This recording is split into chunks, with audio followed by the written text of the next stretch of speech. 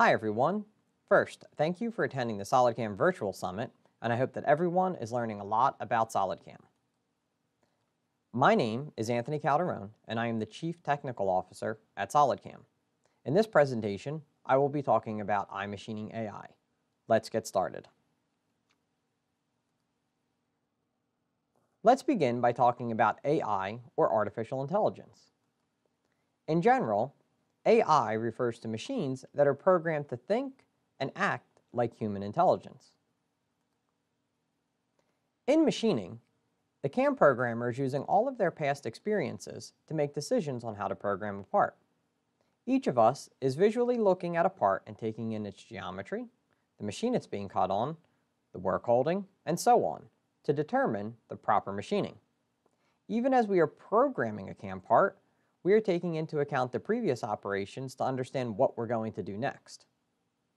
Programming parts for machining is an insanely complex task that requires tremendous experience and problem solving. This is why human intelligence is required for the programming of CNC manufactured parts. To the best of my knowledge, there does not exist a CNC that has a scanner for 2D drawings and pops out a CNC machined part. This leads us to iMachining AI. I'm sure everyone is thinking, great, another company adding buzzwords to their product. Okay, maybe this did originate from a marketing perspective. Yet with AI and machine learning becoming standard words in technology today, we realize that iMachining is, and always was, AI. I know, you need more information than just iMachining is AI. So let's jump into the deep end and dissect what our brains do when we program in CAM. I am forewarning you that this is going to get complex.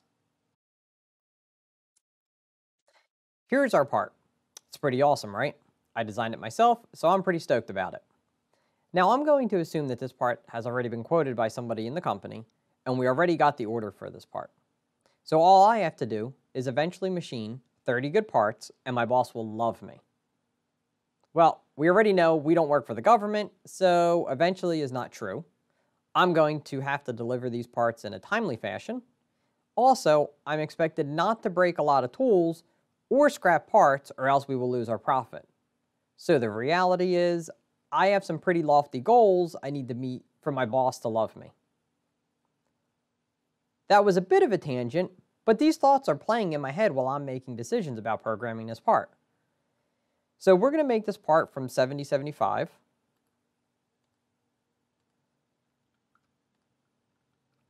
It fits in my Haas UMC 500, and holding it in my 5-axis vise will actually be perfect for the first machining setup.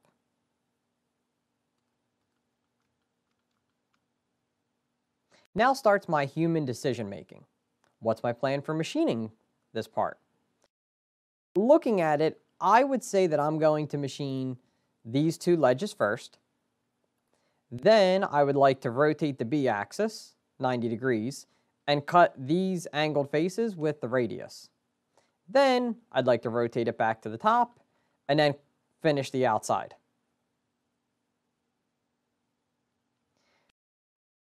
So I want to cut these two ledges first. So now I have to fire up my internal flowchart and decision-making process. I want to open up Notepad and kind of help show my decisions a little bit. Okay, what tool do I want to use? Okay, first thought. So I could use my insert mill, or I could use an end mill. So insert mill or end mill. If I use an insert mill, or if I use my insert face mill, it's a bit like taking a sledgehammer to a finishing nail. And it's going to leave steps on my vertical wall that I'm going to have to clean up afterwards. So I think I'm going to choose an end mill. Then my next thing is, what operation am I going to use? And this is really a tough decision.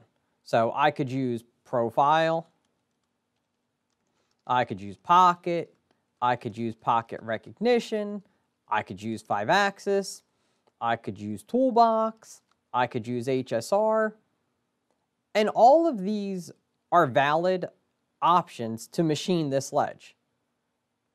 And all of them are going to require some level of tinkering to get an optimized toolpath.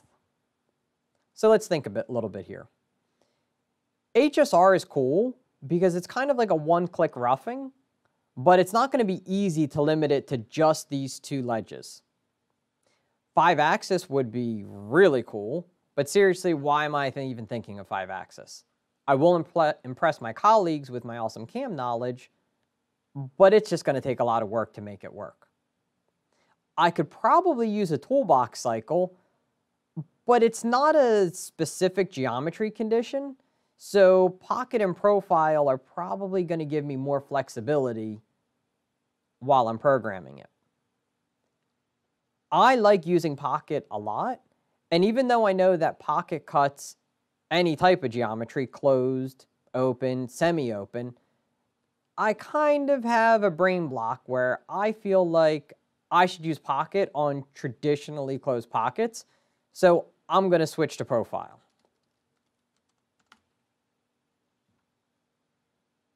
Okay, now comes, we want to do a profiling operation. So add milling, add profile.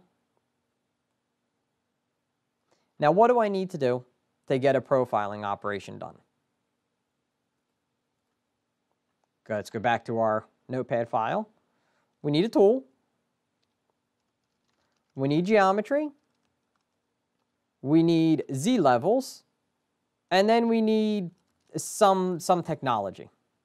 Those are the main parts. So let's go ahead and do some of this now. I'm going to go pick our tool. From our new tool table, I already have a 1/2-inch end mill set up in a 1 3/4-inch long holder and my Cat 40 spindle. I can open up my machine preview if I care to see what my holder and tool looks like in my UMC 500. I'm going to select my end mill. So next I want to do is define some geometry. I need to pick my two edges that the ledge belongs to. We name our geometry, let's call it ledges. We need to define our levels. I am going to pick my upper level as the top of the stock, so I pick it right off my model. And then my profile depth, I am going down to the face. Both of my faces are marked in green, meaning I have an associative link. Now at this point, I'm just going to calculate my operation. Okay, here's we get a tool path. Let's go take a look at that, what it looks like in the simulation.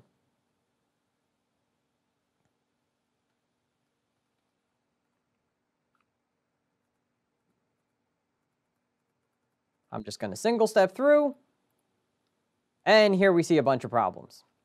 We can see that we have collisions with the arbor and the stock. We saw we plunged on the material. So already I got a tool path, but I need to now start tinkering with it to get the proper final tool path. So we're going to exit the simulation again.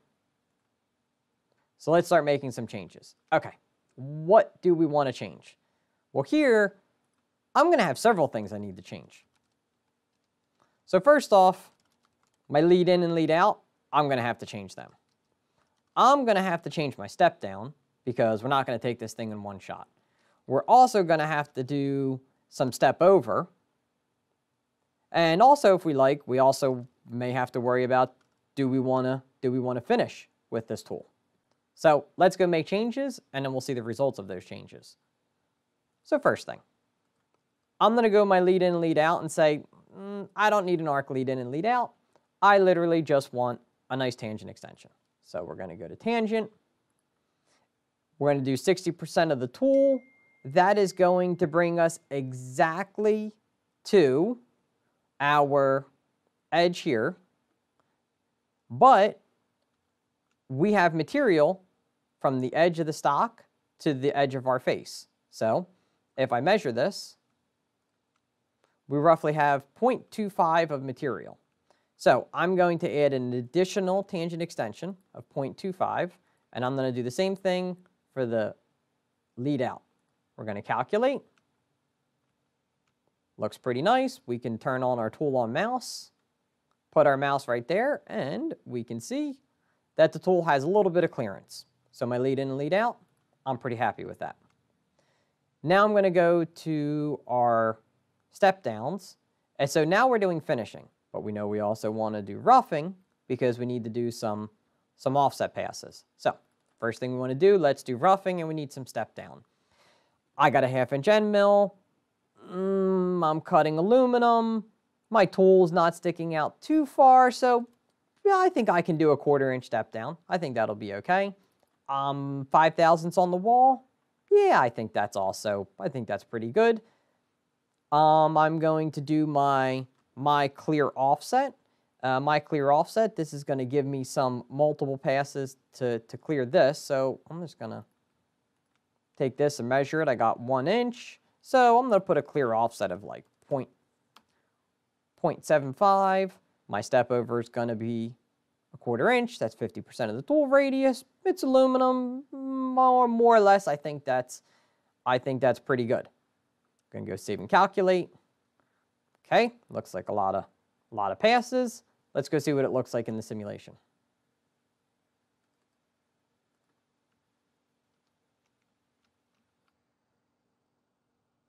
Going to uncheck my tool path and then just play it and see what we get. Oh, that played pretty fast. So let's slow it down a bit. Yeah, I think that's pretty decent. The tool's plunging out in air. We're taking constant steps over. Everything's climb cutting. I think it's pretty good. Taking a look at this. Wait a second, I see something interesting here. I see a step here. Why do I have that step? Because my tool is relieved. So I need multiple step downs for my finishing, or else my wall's not going to be finished. So now I have to go back to my operation and say, okay, I need a finishing step down. I think in finishing, I can go probably a 1/2 inch instead of the 1/4 inch we're using for the step down.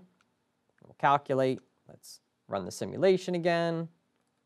Minimize the operation. We'll play it, do it a little bit quicker this time. Yeah, that looks very, very nice to me. Okay, so from my side, I would say that's pretty good. Operation looks nice. Tool path looks as expected. No plunging on materials. Everything's nice. We're done with it, right? No. Now comes feeds and speeds. We didn't even think about any of that. So now we've got to go think about feeds and speeds. Okay. Now, I have a lot of experience with aluminum. I come from cutting aluminum parts in aerospace, so now I have experience. What's my experience? Well, I pretty much cut everything at 12,000 RPMs. It's just what I do. I know we can more or less cut everything at 12,000 RPMs, so I stick with 12,000 RPMs. What am I going to do for feed rates? Well, normally I would end up going and looking at either some speed and feed chart. I'd look at the end mill manufacturer, see what their recommended things are. That's usually where all of us start.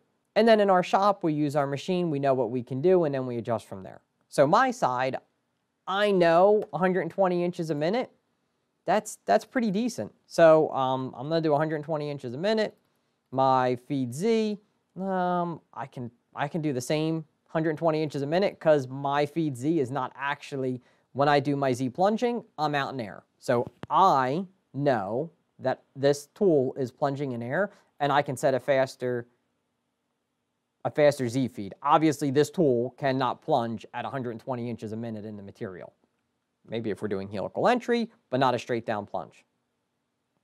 So if we also look at this operation, we can see down here in the slider bar, it was 7 minutes before, which kind of makes sense because I think the feed rate said it was like 40 inches a minute. If I look at my chip load per tooth, we can see I got 3 thou. So for anybody that cuts aluminum, 3 thou, 3.5 thou, that's pretty decent. I mean, I could, obviously aluminum, depending on your fixture, your tool, how far it's sticking out, 1/2 inch end mill, for sure we could cut probably faster than 3.5 thou chip load, but I'm a conservative guy. I'm cutting it in my 5-axis vise. I'm not looking for the thing to go flying out. So 120 inches a minute seems nice to me. We can simulate it one more time, because the nice thing about the simulation is it gives us the time. So here, down on the bar, we can see 2 minutes and 4 seconds. Watching it run, yeah, that's not too bad. I'm pretty happy with it. So we can kind of go back to our notepad file here and look at all the things I had to think about and decide as I was working. I already have tools in my machine shop, so I didn't have to worry about going to a manufacturer and even picking a new tool. I knew I had an insert mill because I cut aluminum all the time, so I got my 2.5-inch insert mill I can use anytime I like. I got my end mills. I know what I use. We have them. I still have to decide which tool am I going to use. Then I had to decide what operation am I going to use. There is no perfect answer to what operation to use, and this is every CAM software. All the operations are meant to remove material. Obviously, I'm not going to go using a drilling operation to mill away some material, but there's lots of different operations based on what we use. I mean, technically, I could have used a 5-axis swarf cutting operation to try and cut that wall. There's nothing that stops me from saying a 5-axis toolpath can only cut a wavy 5-axis surface. It could cut a 2D surface, no problem. The question becomes, what's the right tool? What are the options you're going to use? And how hard is it going to be? So there's no right or wrong. Then once you even decide that, you then have to decide for almost any operation that you choose, what's the geometry? What's the tool you're using? What are the Z levels that you're cutting? And then you have all the technology parameters. And then, like I didn't even mention here, you then have all the speeds and feeds. So all these things are things that we, as a CAM programmer, we're trying to think about. And we're trying to manage. We're using our human experience to understand what options to pick. And generally, this is not even something we can fully define ahead of time. Until you go to the simulation and you see what the tool is doing and how it's cutting the stock, you don't know. Like, I could have maybe looked at this and been like, okay, I know I should use tangent. I know I should use clear offset. You do those things and you still have to come back after simulating and tweak things if you want to run it optimized. Or even if it's not optimized, you still might have just picked something wrong, like even I did with the finishing. I forgot on the finishing to put multiple step downs. I don't even have to go into my technology wizard and pick what level and everything. I'm happy with the defaults. I'm just going to leave them. Wall offsets, all those things are defined automatically based on the tool radius, so I don't have to do anything. In this case, though, I am going to set the floor offset to 0 because that's what we did at the other operation. We just assumed the floor finish did not need a separate finish. And we calculate. And that's it. 3 or 4 clicks, that's the operation. So let's go into the simulation and actually see what this did and took care of it, what it took care of for us.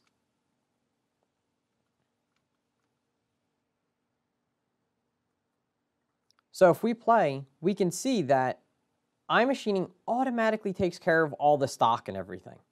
So it is taking care of the stock in multiple levels. It took care of the upper level automatically for us. It took care of the stock when said, how am I going to extend my toolpath to cut just the stock? It automatically knew what to do with the lead in and lead out to plunge out in air.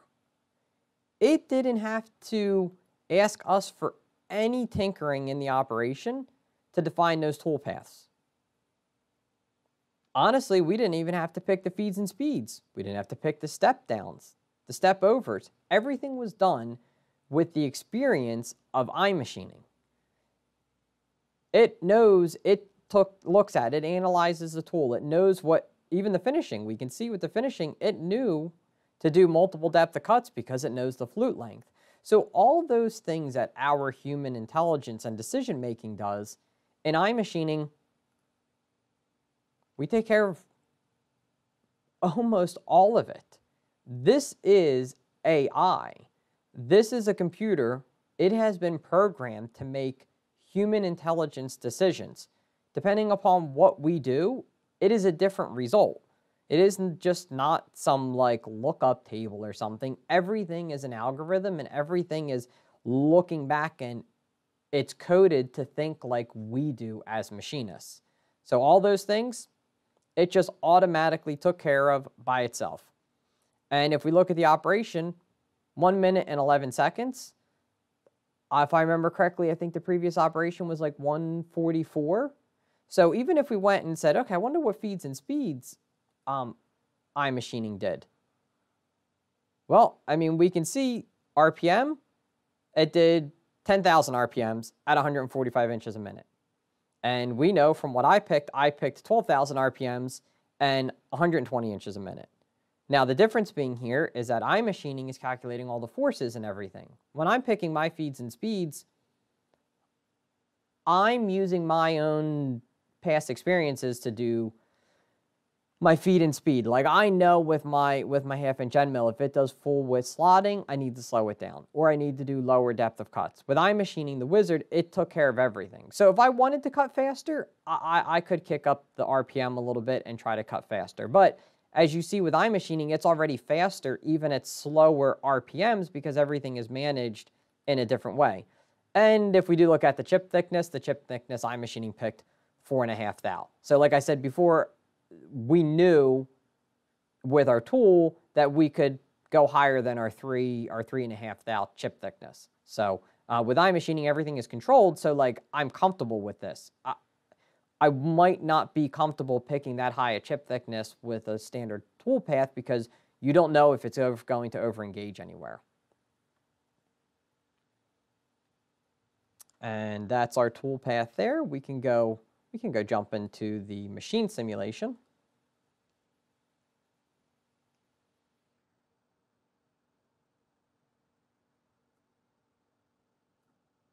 This is only the first operation, but this is machine simulation, cutting the part, and that's our iMachining tool path doing that. I can turn off the machine housing as well.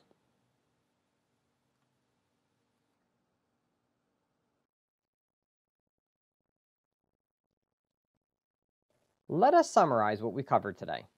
CAM programming requires a lot of experience and iterative decisions involving simulation of toolpaths and verifying the result. When using iMachining, the experience of CNC machining is baked into the software covering technology and speeds and feeds. Programming time and errors are dramatically reduced, while cycle times are easily cut in half. I hope everyone walks away from this presentation with the goal of standardizing on iMachining for the majority of their CAM programming needs. It is silly not to enjoy our amazing technology, which is available to each and every one of us.